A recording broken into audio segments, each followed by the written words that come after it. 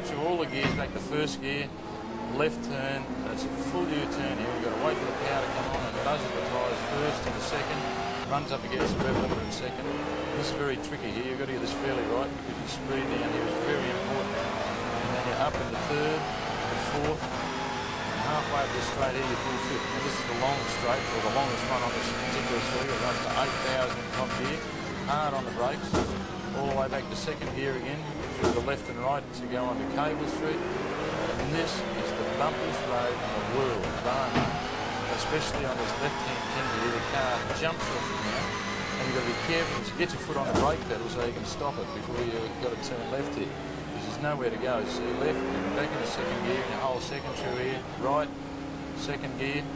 There we have Steve Saberless backwards, still in second gear.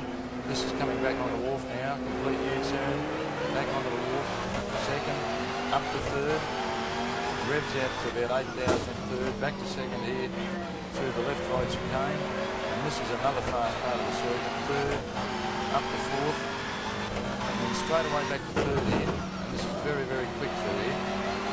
And coming up onto the bridge, you've got to be careful, you've got to brake and turning all at once, left, then a right, and you're on the pit straight heading down to the start-finish line, and you get up to fourth gear, and fifth gear, and back and forth for the fast ride.